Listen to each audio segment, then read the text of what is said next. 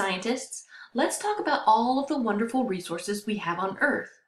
Earth's resources can be divided into two main categories: renewable and non-renewable resources. Renewable resources are any of the resources that can be regenerated, replaced, or cycled within one human lifespan, or about 60 to 90 years. Renewable resources include things like plants, fruits, trees, and even vegetables, since plants start as a seed and grow to be harvested in one human lifespan.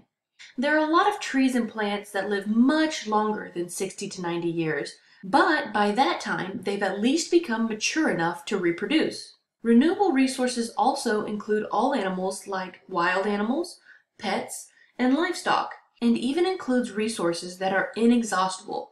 That means that they're limitless and cannot be used up, like sunlight and wind. Non-renewable resources are the things that take a really long time to form, or that there's a non-regenerating limited number of. All non-renewable resources don't replace themselves in one human lifespan. These resources include all of fossil fuels. Fossil fuels like coal, oil, and natural gas took millions of years to form from dead plants and animals. Other non-renewable resources like minerals, metal ores, and elements are finite pieces of the Earth. For example, let's look at an element. Helium is an element. We use helium for all sorts of things, from making party balloons float to environmental lab testing. Helium is even used to cool off the magnets inside of MRIs, found in hospitals and doctors' offices. But helium is actually pretty rare on Earth, and a lot of the underground caverns that we mine helium from are running out. Since helium is a non-renewable resource, once it's used up, that's it. It's used up.